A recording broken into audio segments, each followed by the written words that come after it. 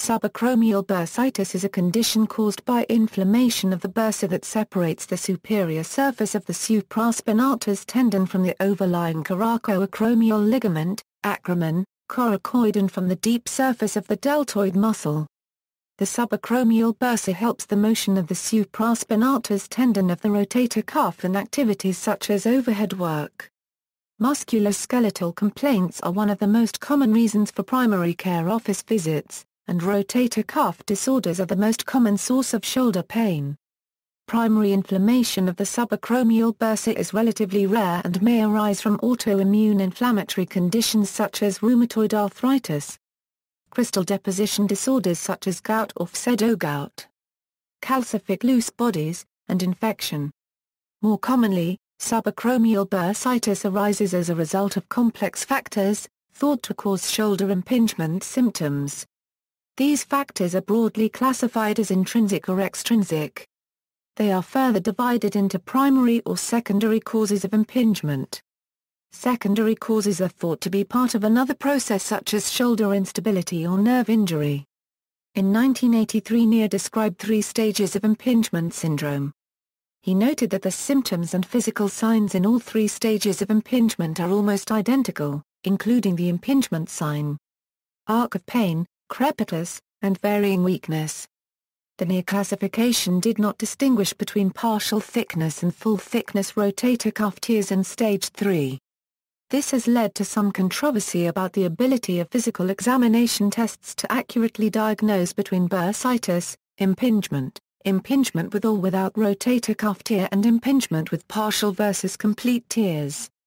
In 2005, Park et al. Published their findings, which concluded that a combination of clinical tests were more useful than a single physical examination test.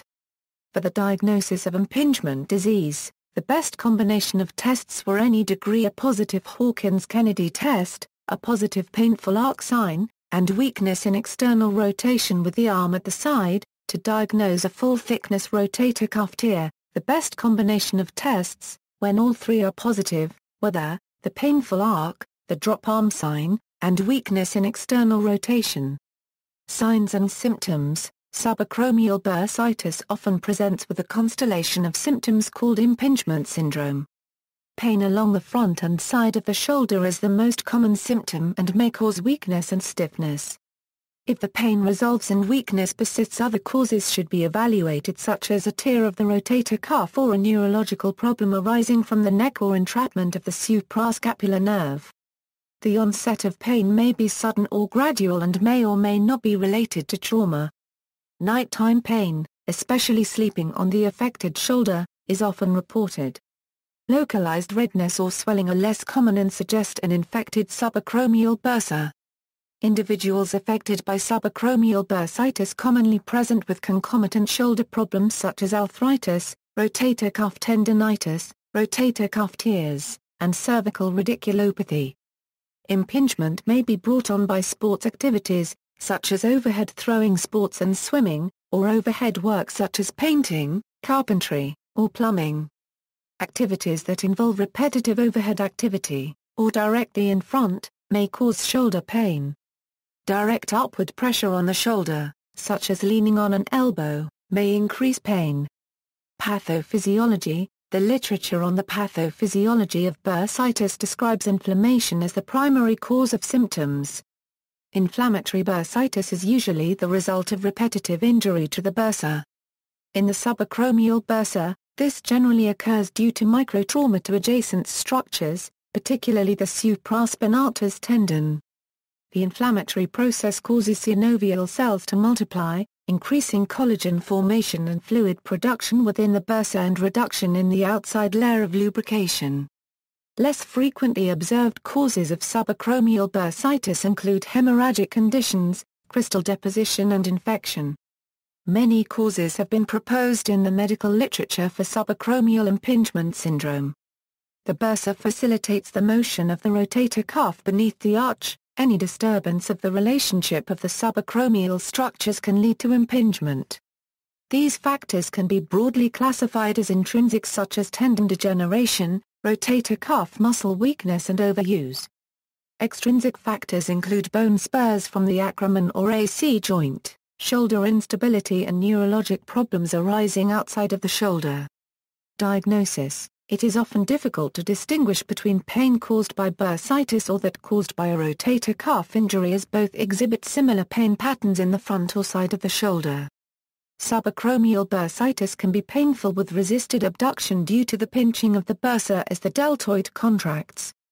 If the therapist performs a treatment direction test and gently applies joint traction or a caudal glide during abduction, the painful arc may reduce if the problem is bursitis or adhesive capsulitis.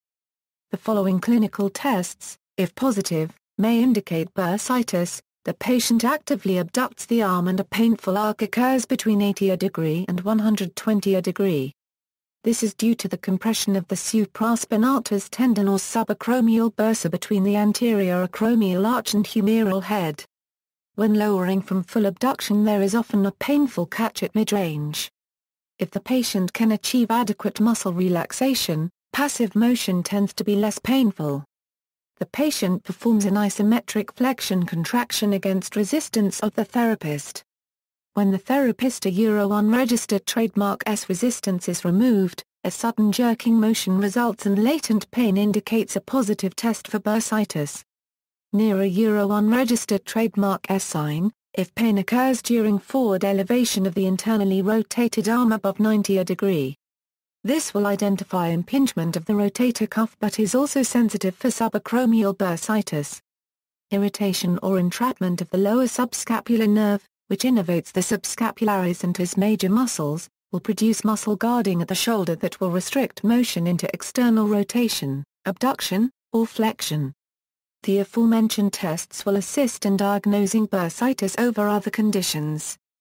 The diagnosis of impingement syndrome should be viewed with caution in people who are less than 40 years old, because such individuals may have subtle gulnohumeral instability. Imaging X-rays may help visualize bone spurs, acromial anatomy and arthritis. Further, calcification in the subacromial space and rotator cuff may be revealed. Osteoarthritis of the acromioclavicular joint may coexist and is usually demonstrated on radiographs. MRI imaging can reveal fluid accumulation in the bursa and assess adjacent structures. In chronic cases caused by impingement, tendinosis and tears in the rotator cuff may be revealed. At US, an abnormal bursa may show fluid distension, synovial proliferation, and or thickening of the bursal walls. In any case, the magnitude of pathological findings does not correlate with the magnitude of the symptoms. Special considerations in patients with bursitis who have rheumatoid arthritis, short-term improvements are not taken as a sign of resolution and may require long-term treatment to ensure recurrence is minimized. Joint contracture of the shoulder has also been found to be at a higher incidence in type 2 diabetics, which may lead to frozen shoulder. Treatment: many non-operative treatments have been advocated, including rest, oral administration of non-steroidal anti-inflammatory drugs, physical therapy, and local modalities such as cryotherapy, ultrasound, electromagnetic radiation, and subacromial injection of corticosteroids. Shoulder bursitis rarely requires surgical intervention and generally responds favorably to conservative treatment. Surgery is reserved for patients who fail to respond to non-operative measures. Minimally invasive surgical procedures such as arthroscopic removal of the bursa allows for direct inspection of the shoulder structures and provides the opportunity for removal of bone spurs and repair of any rotator cuff tears that may be found.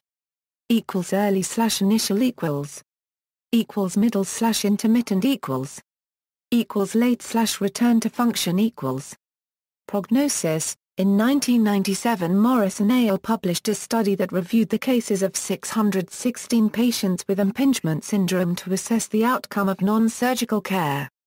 An attempt was made to exclude patients who were suspected of having additional shoulder conditions such as full-thickness tears of the rotator cuff, degenerative arthritis of the acromioclavicular joint, instability of the gulnohumeral joint, or adhesive capsulitis. All patients were managed with anti-inflammatory medication and a specific, supervised physical therapy regimen. The patients were followed up from 6 months to over 6 years. They found that 67% of the patients improved, while 28% did not improve and went to surgical treatment. 5% did not improve and declined further treatment. Of the 413 patients who improved, 74 had a recurrence of symptoms during the observation period and their symptoms responded to rest or after resumption of the exercise program.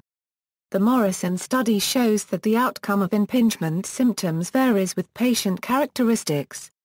Younger patients and patients between 41 to 60 years of age fared better than those who were in the 21 to 40 years age group. This may be related to the peak incidence of work, job requirements, sports and hobby-related activities, that may place greater demands on the shoulder. However, patients who were older than 60 years of age had the poorest results. It is known that the rotator cuff and adjacent structures undergo degenerative changes with aging. The authors were unable to posit an explanation for the observation of the bimodal distribution of satisfactory results with regard to age. They concluded that it was unclear why who were 21 to 40 years old had less satisfactory results. The poorer outcome for patients over 60 years old was thought to be potentially related to undiagnosed full-thickness tears of the rotator cuff. References. External links, Arene CF. Ultrasound of the shoulder. Master Medical Books, 2013. Free chapter on bursa around the shoulder joint. Wilk, Kevin E. Andrews, James of the Athlete's Shoulder. Edinburgh, Churchill Livingston. ISBN 0-443-08847-0. Blaine T.A., Kim Y.S., Voloshin 1, A.L. The Molecular Pathophysiology of Subacromial Bursitis and Rotator Cuff Disease. J. Shoulder Elbow Serg 14, 84 ZAR Euro 89 Estoi, 10.1016/JJSE. 2004.09.022. PMID 15,726,092. Brox J.I., Gnedli, Irfan G., A.L. Arthroscopic surgery versus supervised exercises in patients with rotator cuff disease, a prospective, randomized, controlled study in 125 patients with a 21-2-year follow-up. J. Shoulder Elbow Serg 8, 102 Euro 11 doi, 10.1016 per second 1058-2746, 99, 90001-0. PMID 10,226,960. Butcher J.D., Salzman K.L., Lilligar W.A. Lower extremity bursitis. AmFam Physician 53, 2317 Euro 24. PMID 8,638,508. Donatelli, Robert. Physical Therapy of the Shoulder. Edinburgh, Churchill Livingston. ISBN 0-443-06614-0. Handia, Gito M., Hamada K., A.L. Vascular endothelial growth factor 121 and 165 in the subacromial bursa are involved in shoulder joint contracture in type 2 diabetics with rotator cuff disease. J. Althop. Res 21, 1138 Euro 44 doi, 10.1016 per second 0736-0266, 03, 00102-5. PMID 14,554,230. Hartley, Anne. Practical Joint Assessment, a Sports Medicine Manual. St. Louis, Missouri, Mosby Yearbook. ISBN 0-8016-2050-3. Editors. Sports Medicine and Rehabilitation, a Sport-Specific Approach. Hagerstown, Maryland, Lippincott Williams and Wilkins. ISBN 1-56053-133-9. Low K., Bormanar, Mark L., Hollins Sedar, Hart Dar, Frank C.B. Matrix molecule mRNA levels in the bursa and rotator cuff of patients with full-thickness rotator cuff tears. Arthroscopy 21, 645 Euro 51 doi, 10.1016/Jarthro. 2005.03.008. PMID 15,944,617. Ishii H., Brunet J. A., Welsh P., Earthoff H. K. Bursal reactions in rotator cuff tearing, the impingement syndrome, and calcifying tendinitis. J. Shoulder elbow surg 6, 131 a 6 doi, 10.1016 per second 1058-2746, 97, 90033-1. PMID 9,144,600. McAfee J. H., Smith-Dale. Allcranon and prepatellar bursitis. Diagnosis and treatment. West. J. Med 149, 607 a 10. PMC 1,026,560. PMID 3,074,561. Perry J. Anatomy and biomechanics of the shoulder in throwing, swimming, gymnastics, and tennis. Clin Sports Med 2, 247 a 70. PMID 9,697,636. Riley J. P., Nicholas J. A. The chronically inflamed bursa. Clin Sports Med 6, 345 a 70. PMID 3,319,205. Trojan T., Stevenson J. H., Agrawal N. What can we expect from non-operative treatment options for shoulder pain? J. Pham Pract 54, 216 a 23. PMID 15,755,374. Shamus, Jennifer. Shamus, Eric. Sports Injury, Prevention and Rehabilitation. New York, McGraw-Hill Medical Pub. Div. ISBN 0-07-135475-1. Star M., Harpajan K. Recognition and Management of Common Forms of Tendinitis and Bursitis. The Canadian Journal of Continuing Medical Education, 155 a 63. ISSN 0843-994-X. Trojan T., Stevenson J. H., Agrawal N. What can we expect from non-operative treatment options for shoulder pain? J. Pham Pract 54, 216 a 23. PMID 15,755,374. Van Holsbeek M., Strauss P. J. Sonography of the shoulder, evaluation of the subacromial subdeltoid bursa. AJRMJ Röntgenl 160, 561 a 4 doi, 10.2214/AJR. 160.3.8430553. PMID 8,430,553. Yanagijala K., Hamada K., Gito M., AL vascular endothelial growth factor expression in the subacromial bursa is increased in patients with impingement syndrome. J. Althop. Res 19, 448 a 55 doi, 10.1016 per second 0736-0266, 00, 90021-4. PMID 11,398,859. References: Anderson, D., M. D'Orlando Euro Unregistered Trademark S. Illustrated Medical Dictionary, 29th ed., W. B. Saunders Company, Canada, 965-967. Bushbacher, R., M., Bradom, R., L. Sports Medicine and Rehabilitation, A Sport-Specific Approach. Hanley and Belfus Incorporated, Philadelphia. Hartley, A Practical Joint Assessment, A Sports Medicine Manual, St. Louis, Sydney.